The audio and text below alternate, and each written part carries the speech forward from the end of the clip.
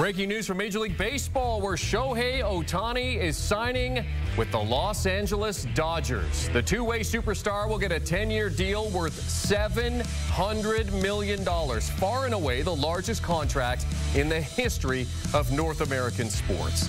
The 29-year-old is coming off his second career MVP award when he led the American League in home runs, slugging percentage, and on-base percentage. He also went 10-5 with a 3.14 ERA across 23 starts. Everybody's been keeping it quiet. Nobody's been able to talk about whether they've met with Shohei or not, although the Dodgers kind of did. But Shohei made the announcement official on Instagram, posting that he is going to LA. And to all Dodgers fans, hey, I pledge to always do what's best for the team and always continue to give it my all to be the best version of myself. It's a long message. You can check it out on Instagram. For now, let's talk about this with our MLB insider, Jim Bowden, who's been following this the whole way through. Jim, $700 million. That's just what I'm going to post you. Your reaction to this monster deal.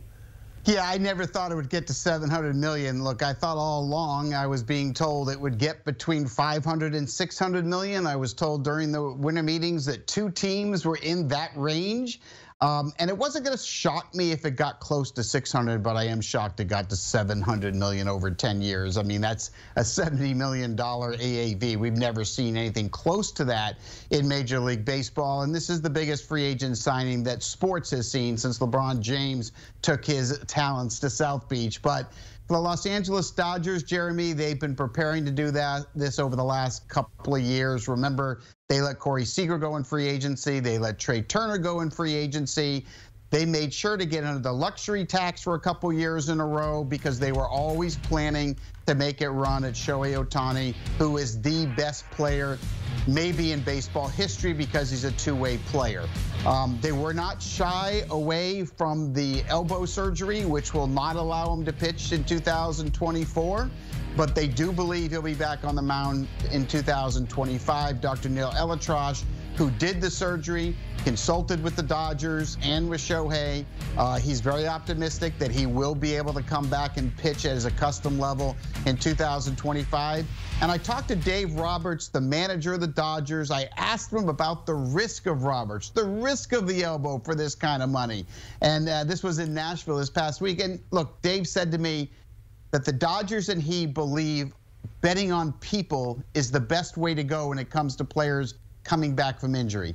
And he said there is no way you could bet on a better person than Ohtani. No one takes care of his body more. No one cares about the sleep. No one cares about what he puts in his body. No one cares about the exercising and conditioning more than Shohei. So they're betting on the person here, and they're betting at a number that Major League Sports has really never seen before. Jim, we had all kinds of speculation yesterday. We were tracking planes and cameras parked at airports. You said late in the day, hey, look, nothing is close. Everybody can just calm down a little bit. It's still going to take some time. But how much do you think maybe the threat of a deal somewhere else kind of influenced the Dodgers to get this moving?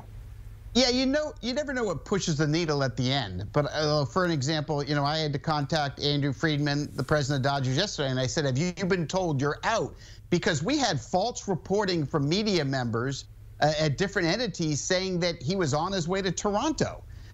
We had videos on the internet saying, here he is to the Toronto airport. And so, I had contacted Andrew, and he said that he had not been informed. I contacted the Giants. They said they had not been informed.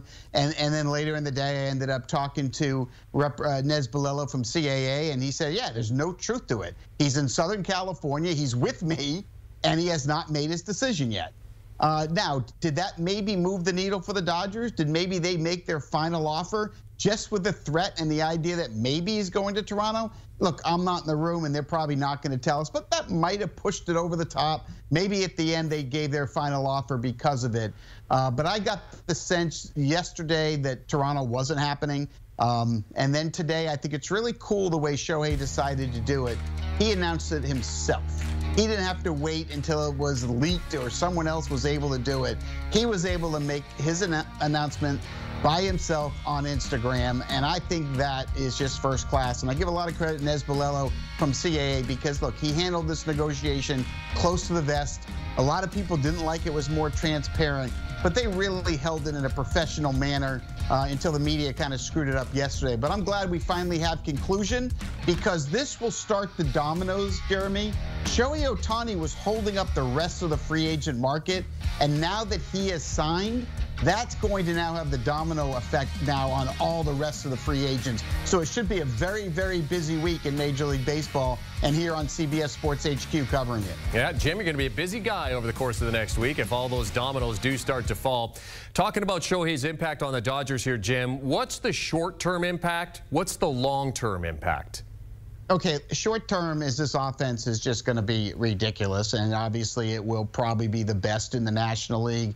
When you can put Mookie Betts, Freddie Freeman, Shohei Ohtani, and Will Smith back to back to back to back in the lineup, they are going to score some runs, aren't they? And good luck trying to pitch around any of them. I mean, you know, if you look at Betts and Freeman's years last year, they were both MVP caliber. If it wasn't for Ronald Acuna, one of them would have won the MVP.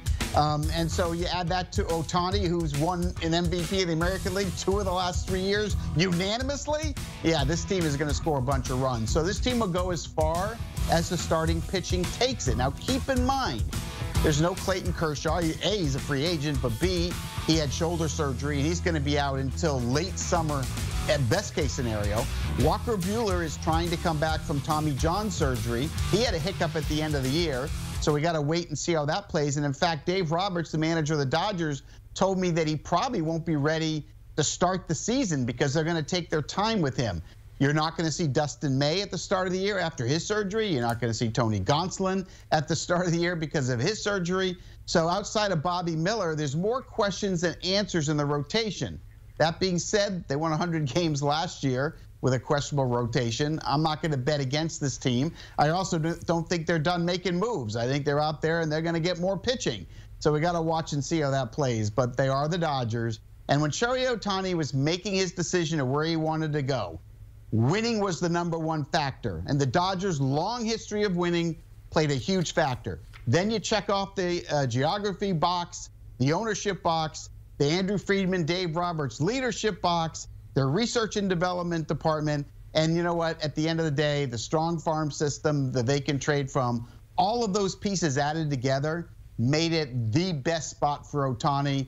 I'm not surprised this is where he's finally landing. I thought all along this would be the best place for him. Yeah, Ohtani and the Dodgers agreeing to a 10-year, $700 million deal. It is the largest contract in North American sports. I think it might be the largest contract in world sports. I think Lionel Messi with Barcelona, yeah, $674. You see Messi's contract there. Cristiano Ronaldo as well on that list. And then you have Patrick Mahomes and a fellow major leaguer, Mike Trout. Jim, we've seen big deals like this before. Long deals, 10-year contracts, lots of money. What are the chances in your mind that Ohtani sees out the entire decade of this contract? You know what? I think it'll work for him as a hitter. I do. I think when we watched Albert Pujols and Miguel Cabrera and Joey Votto, they're never going to age perfectly.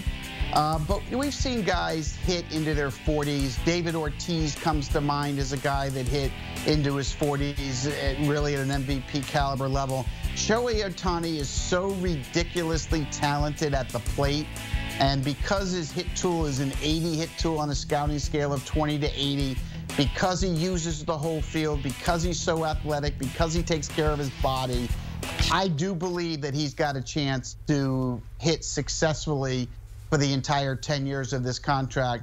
And although I can't kind of put my arms around $700 million yet, I certainly think his talent tells me that it's a pretty good bet that he'll be able to age as well as anybody we've seen in baseball. Yeah, when we were coming on here, Jim, the only thing Jim was saying was $700 million. $700 million. It is a lot of money. Jim, always appreciate your insight. You've been on top of this story from the get-go. We appreciate you joining us here on HQ. Breaking news, Shohei Ohtani signing with the Los Angeles Dodgers. It is a 10-year deal worth $700 million. It is the largest contract in sports history, topping Barcelona's deal for Lionel Messi.